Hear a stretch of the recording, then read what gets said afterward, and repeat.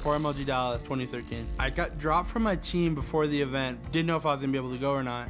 I ended up rejoining that team. We were starting top 24 of the tournament. This is like the best possible situation for my first event. I never met all these people I talked to online. I never seen them in person. I was like, I wonder how it's gonna be. I wonder if all these people are gonna be how I think they are. And then when I first got there, it was like I've known them my whole life. Everybody there was really awesome. All the people I talked to online were the same, and it was great. It was amazing.